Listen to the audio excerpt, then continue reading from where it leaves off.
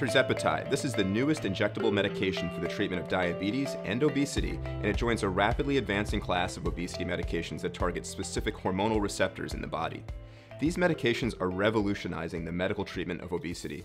They are markedly more effective than prior medications. In fact, Terzepatide represents the most effective obesity medication ever developed.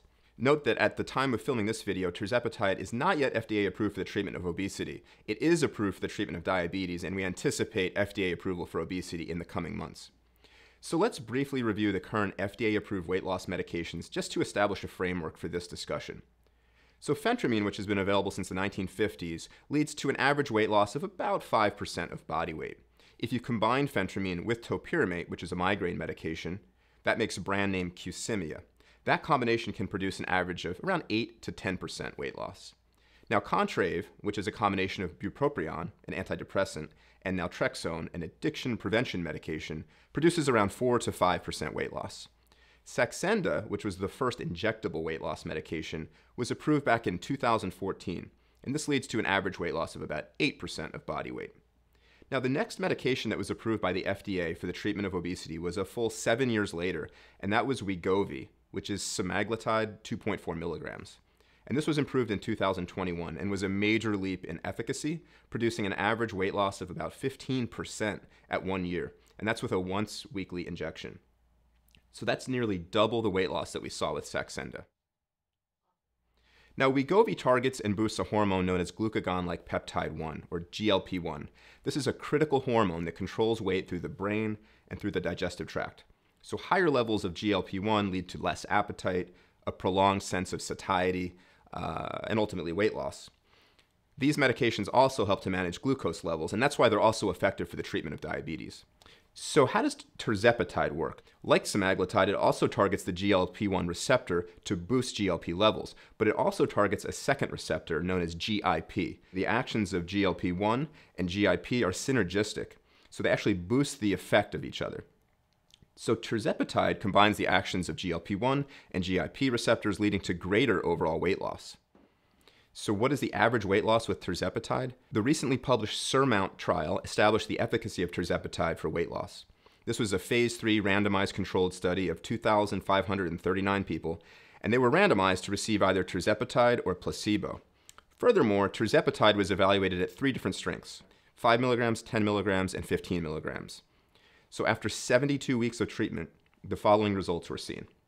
With placebo, the average weight loss was 3%. It's about what we'd expect with just kind of diet and exercise. With 5 milligrams of Terzepatide, the average weight loss was 15%. With 10 milligrams of Terzepatide, that weight loss increased to 19%. And at 15 milligrams, the average weight loss was a remarkable 20.9%. As a reminder, with Wegovy, the previous weight loss leader, the average weight loss was 15%. So how is Terzepatide taken? Terzepatide is taken as a once-weekly injection. The medication comes supplied in a pre-filled pen, there's no visible needle, and patients use the medication once per week. Patients taking Terzepatide can experience some side effects. In fact, the most common side effects are gastrointestinal in nature. This is very similar to the side effects seen with semaglutide. They include nausea, diarrhea, and constipation. Most of these are mild and transient, occurring during that dose escalation period. In that same SURMOUNT trial that I mentioned, up to 7% of patients actually needed to stop their treatment due to these side effects. Other very rare side effects could include pancreatitis, gallbladder disease, though these were actually no more frequent with Terzepatide than with placebo in that same trial. So who is a good candidate for Terzepatide? Once Terzepatide is FDA approved for the treatment of obesity, a good candidate would be an adult with a body mass index of greater than 30, or greater than 27 with an obesity-related medical condition such as diabetes, high blood pressure, high cholesterol, or sleep apnea. Candidates for this medication must be willing and comfortable to use an injectable medication on a weekly basis. This is critically important. You must be willing to use this long-term. Obesity is a chronic and relapsing condition, and we must treat it as such. So this is not a medication that you should take for a short time and then stop. Once you start it, you really want to remain on it, assuming it's working for you and you're tolerating it well. Patients with obesity and diabetes may ultimately be the best candidates for Terzepatide because it targets both of these conditions and may allow patients to wean off of other diabetes medications such as insulin, which actually promote weight gain. Terzepatide is unquestionably a breakthrough. An average weight loss of 20% or more is remarkable, and significantly higher than any prior medication. We know that health conditions such as diabetes, high blood pressure, high cholesterol begin to improve and even resolve when someone loses 10% of their body weight. So with this medication, the average patient will lose double that. So when you recognize that the average weight loss with bariatric surgery, which is the most effective obesity treatment by far, is around 25 to 30% of body weight, the numbers we're seeing with Terzepatide are truly impressive. Unfortunately, we know that patients really don't want bariatric surgery. In fact, of those who would be eligible, only 1% ever pursue it. So these alternative options are essential if we're going to tackle the obesity epidemic. So all of this is very exciting, and Terzepatide represents an immensely promising medication for obesity and diabetes treatment.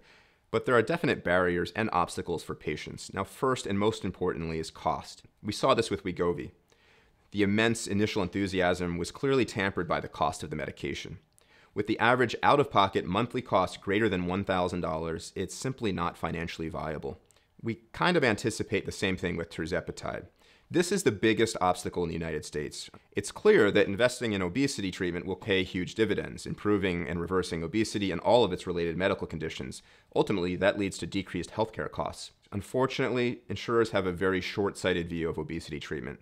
Insurers tend to view obesity as a problem of willpower rather than a disease, and that is blatantly wrong. Obesity is a disease and must be treated as such.